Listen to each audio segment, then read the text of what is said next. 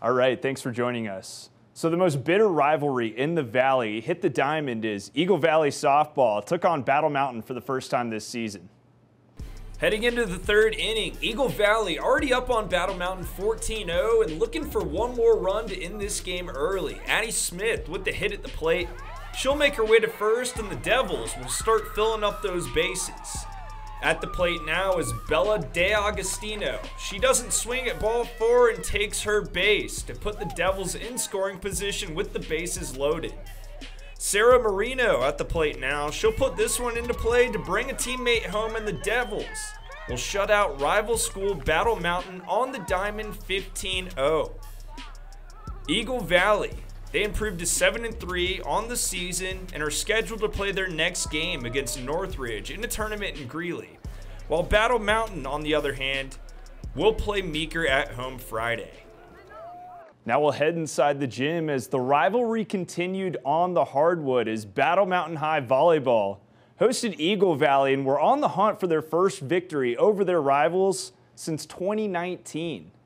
Battle Mountain looking to defend their home turf with only one loss on the season, while the visiting Eagle Valley look to pick up their 6th straight victory over the rival school.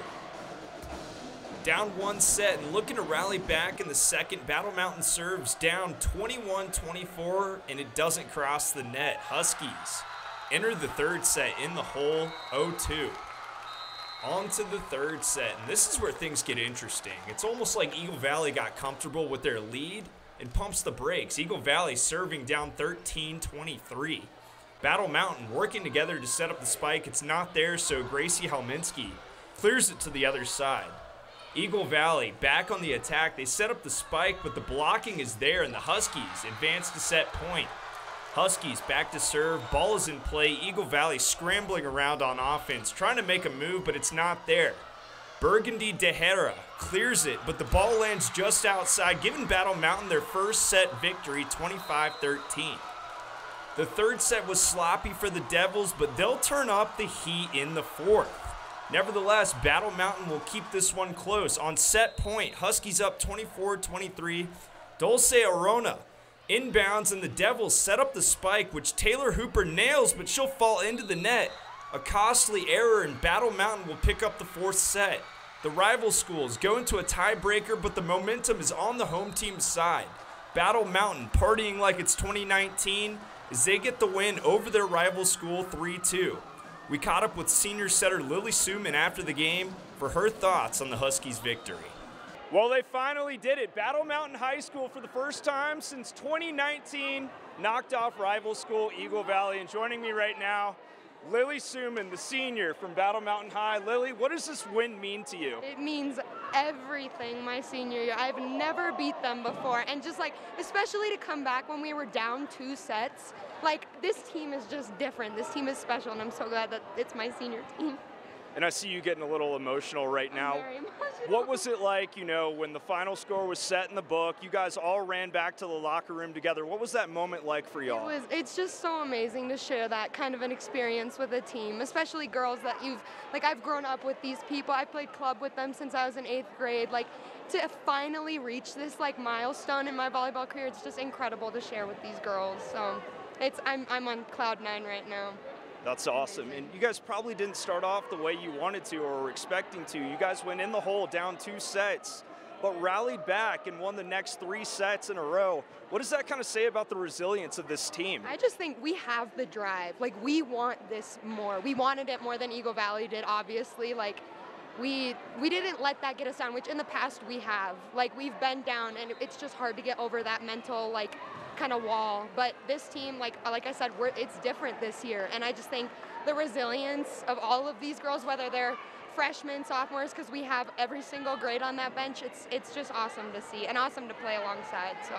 And this game is circled on your calendar before every season is the game you want to win and one of the games you care most about on that regular season schedule. What was the build-up like to this game? What were you guys focusing on ahead of this matchup? Well, I mean, we've had a couple of league games and we've won them, like, which was also incredible. But I just think, like, we started off a little rocky in the season, and since then we've had a 2-win streak. And so just seeing that, like, our team is coming together, like, our chemistry is starting to like finally get to the point we want it at. Like I feel like we've been prepared. Like I knew in my heart, even after the first 2 sets, we were winning this game. And it's just because I trust my team. I trust these girls, and I know that we have a bond that is going to help us get through that kind of stuff, especially when we're down. Okay, and earlier today, before taking the court against Eagle Valley, you're a senior. Were there any words of wisdom you kind of passed along to your team ahead of this game? Duck the Fevels. I don't know. I mean, we all, like all of us as seniors are leaders. Like we all have so much to say. I really believe in this team, and that's what I told them. I was like, I believe in all of us. I believe in the bond we all have. Like I believe in the talent we have individually. Like I trusted these girls, and they pulled through, and they held their weight, and it was a group effort, but it's just so awesome. I'm just so happy. And what does this kind of do for your confidence as a team, knocking off that longtime rival after so many years of waiting and trying your hardest to beat them? How does this kind of elevate your confidence for the season? You have no idea. Like we have another game tomorrow. We have our homecoming game against Palisade, who's another big rival of ours. I just feel like we feel unbeatable right now. Like that is just such a milestone. And to show, like, even to win that way after being down, like, I just feel like this is going to set us up for success for the rest of the season. Like, just knowing that we can outperform and that we can buckle down when we're tired and work together and pull through and get the win. Okay, and like you just pointed out, not a lot of time before your next matchup against Palisade. It's going to be a couple of hours of hard celebration right now, but then it's back to the grind because you want to win your next matchup. What do you think you need to do in order to catch that next win, to go 2-0 on the week? I mean, because we don't have a practice, it's really just sleep, like eating well. Like we all really take care of our bodies. Shelby's really good at like she texts us all the time, like, okay, time to go to bed. Like, make sure you're getting rest, make sure you're drinking water. Like, just really like off the court, doing the right thing for our bodies and stuff is how we kind of balance out the games that we don't have a practice in between or a day to rest. So just that kind of stuff. Okay, and we got to talk about your coach a little bit, Shelby Crummer. She's not been here too long, about 3 seasons or so, but what was it like to see her get her first win over Eagle Valley? I mean, Michael Garvey, he's got a decorated career over there with that program. What was it like to kind of see your coach shake his hand and come up victorious in that matchup? It was incredible. She's been the head coach all 4 years that I've been at Battle Mountain, and like her, I've never seen that win either, so I can only imagine how emotional she is, especially to finally reach this point. They've always been our rivals, but it is such, like, this is a new team, like, under a new coaching staff. Like, I think she's just, if not more excited than we are. She wanted it so much, and she's put so much, like, dedication and time into us. Like, it just feels so good to bring that home for her and to do that for her. You got any final thoughts you want to share about tonight's game? I'm so proud of my team. I'm so thankful for this group for my senior year. Like, it's my last year, and I could not have asked for a better team to end it with and a better, like, moment. Like, this is just gonna give me so much confidence. It's gonna give our team confidence. Like, I can imagine the years to come. Like, it's gonna be different now. Like, we've hit that. So I'm just so proud of it. All right. Thanks so much, Lily. Thank you. You can catch Battle Mountain High School tomorrow night again, back-to-back games right here against Palisade. Now we'll hit the soccer field where 3-2 Vail Mountain School was on the hunt for a home victory against Rifle, a school that's not too far away, who's sitting at 4-1 on the year. Rifle takes a 1-0 lead in the first half, but Vail Mountain School determined to make something happen in the second. The corner kick is airborne, and it lands in the lap of Rutley Heineman, who doinks perhaps the most perfect header I've seen since moving to the Centennial State to tie up the game at 1 goal apiece. What a score from Heineman. Later, Vail Mountain School back with the ball, moving it around on the attack. A beautiful pass is made by Will Roy to Winston Pillsbury, who puts that egg in the nest to send Vail Mountain School ahead of Rifle 2-1. Later, the corner kick is tapped to Heineman, who drives inside but gets taken down in the box to set up that penalty kick front and center. Not looking good for Rifle right now, and it's no surprise Heineman nails it, and the Gore Rangers go up 3-1 on the Bears. But Rifle, they're going to make things a little interesting late. Yahir Marquez gets through the Gore Ranger defense, lets it fly. Looks like it hits off a VMS player, but it rolls in. Nevertheless, that's good and a goal. But Rifle, they're going to run out of time as they fall 3-2 to Vail Mountain School. Head coach Kevin Ives joined me for post-game chat. All right, so Vail Mountain School boys soccer just picked up their 4th win of the season against Rifle, beating Rifle 3-2 here at Vail Mountain School at home. Joining me right now, head coach of the soccer team, Kevin Ives. What did you like from your team today in this matchup with Rifle? Yeah, I mean, we definitely got off to a slow start. So we talked about halftime about just having effort and finding some intensity. I thought in the first half, Rifle did a great job of dictating the flow of the game and then kind of imposing their will on us. So it was kind of the first time in my coaching tenure where I had to kind of challenge to the boys of, you know, are we going to step up to this? Are we going to find that intensity and find that that sense of urgency to play? And they definitely responded in that second half. So very proud of them of how they responded. And when the second half rolled around, go back to halftime. What did you just kind of tell your boys word for word, if you could kind of provide any example to make them fight back in that second half and ultimately, you know, take the W?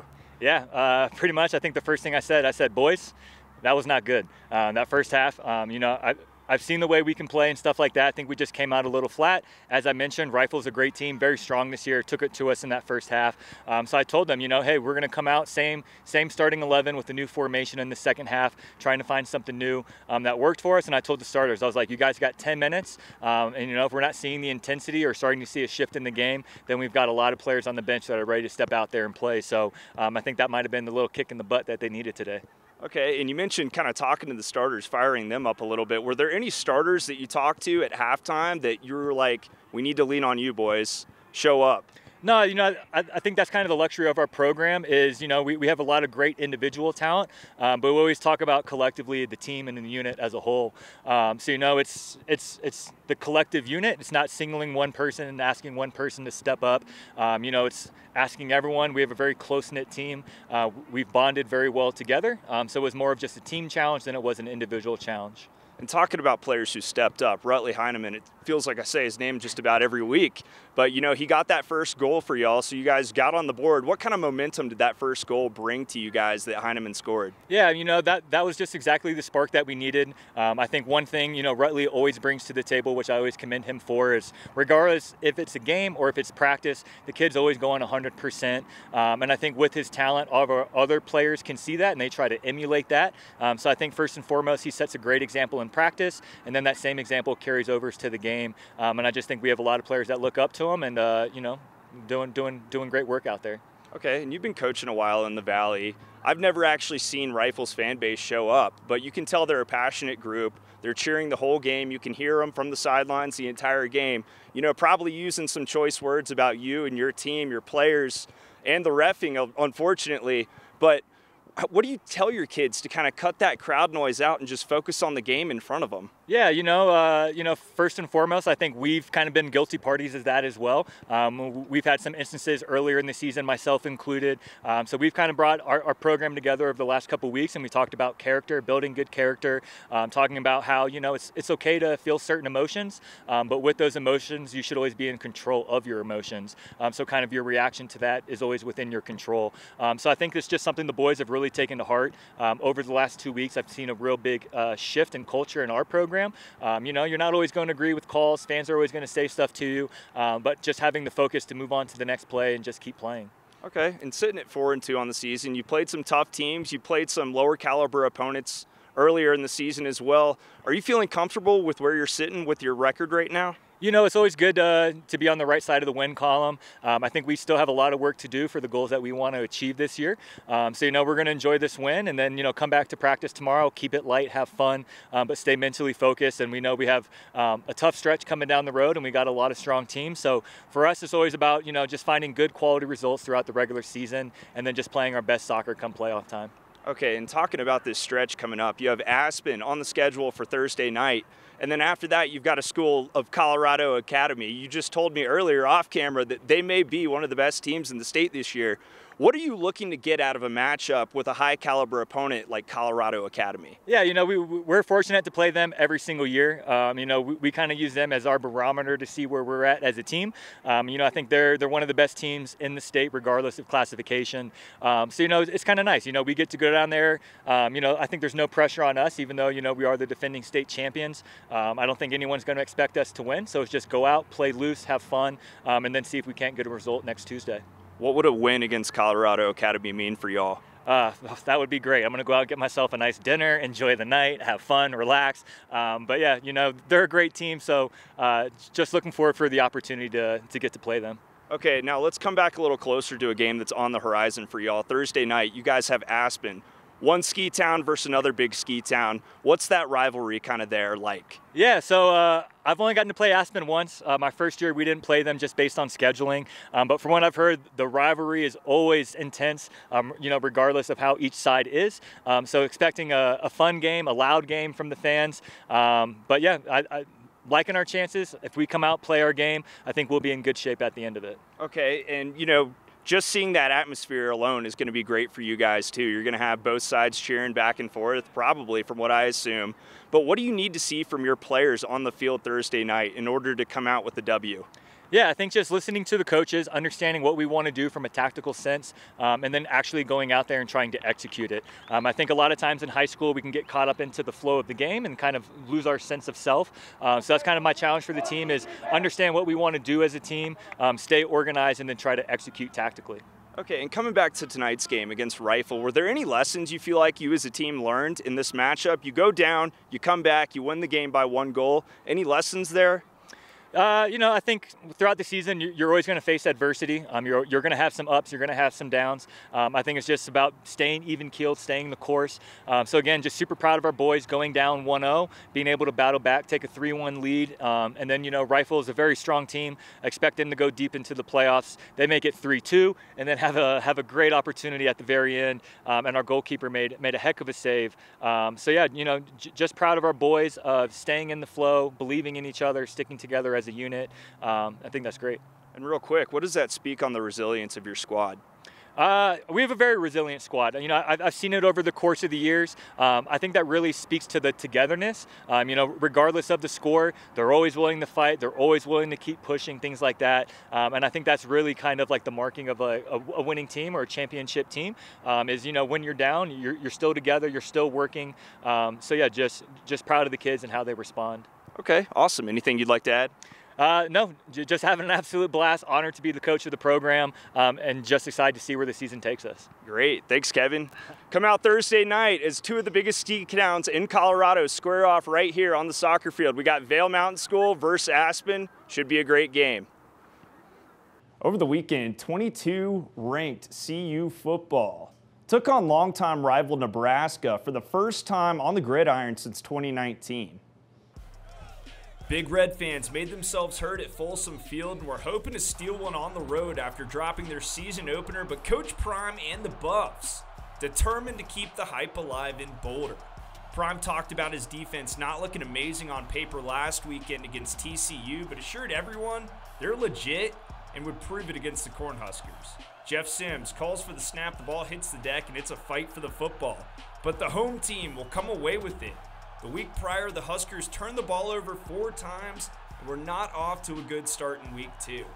Fast forward to the second quarter, Huskers back with the ball. Sims throws, and it's picked off by Cameron Silman-Craig.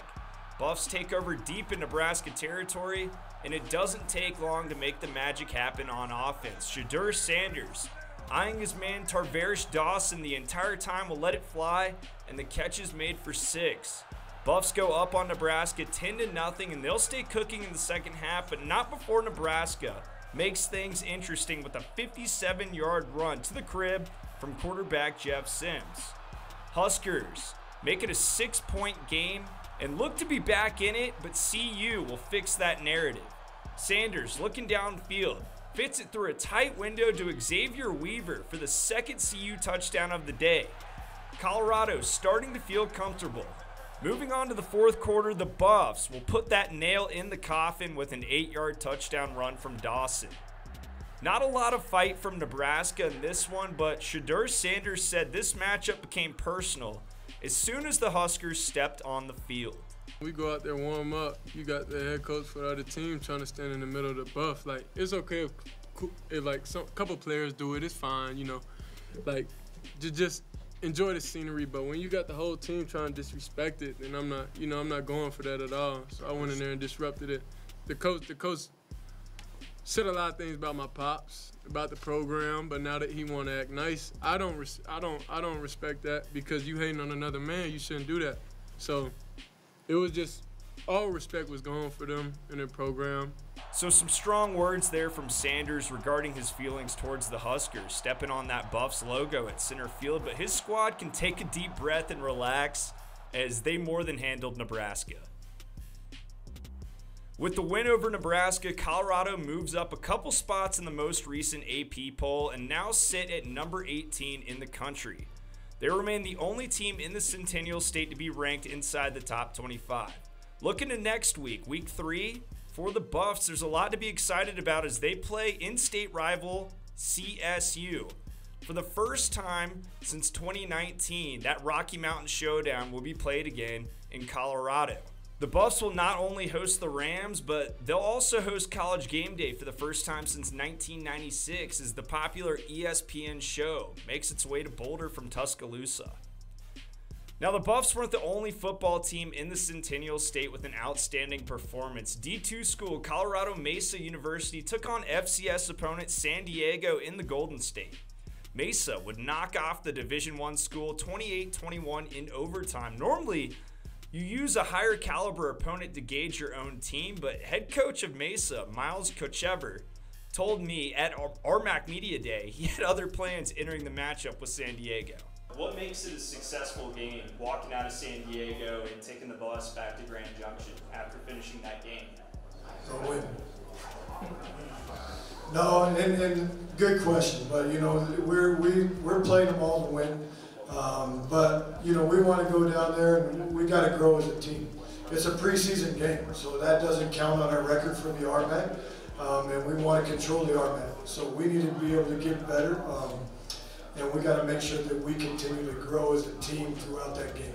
Coach Kochever and the Mavericks would go on to beat San Diego, picking up their first win against an FCS opponent since 2001. So that's a big deal for the RMAC Conference school. And taking a look now at the Division II AFCA coaches poll, CSU, Pueblo, and Western Colorado have jumped into the conversation as they join the top 25. Mines continuing to sit comfortably at number 2, but Mesa staying out altogether as they fell in week 1 at home to Texas A&M Kingsville, but will start RMAC conference play this week, so they'll be a team to keep your eye on after the huge upset in San Diego last weekend. Finally, the Denver Broncos took the field for the first time this season at Mile High Stadium, and unfortunately we saw a lot of similarities from last season. Broncos didn't put on much of a show as they practically mirrored the Raiders' stats here, ultimately falling to Las Vegas 16-17 in a mediocre, as I would say, season opener. The Denver Broncos will have to try their luck again this weekend as the 1-0 Washington Commanders come to Mile High Stadium, and that kickoff is slated for 2:25 Mountain Time. Make sure to continue coming back to us for all the latest in sports around the Valley and beyond. We'll see you next time.